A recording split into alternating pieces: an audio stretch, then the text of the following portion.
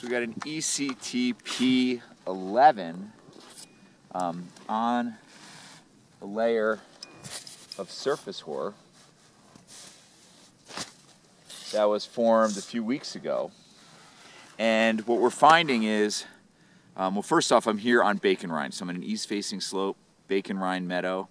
And on Friday, today's Wednesday, and on Friday, Eric, Alex, and Carl came out here and were digging around doing some studies, and they were testing the strength of this layer.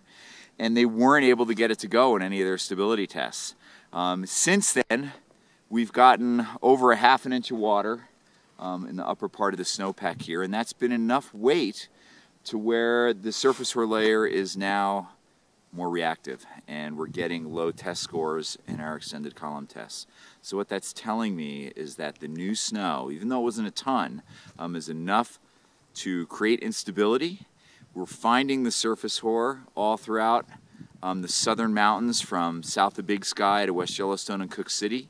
They're not on every single slope, but we recommend you dig down and you do what I did here, which is a quick test to see if you can get it to break. First see if you find it, then see if you can get it to break, because in this snow pit the crystals are quite large.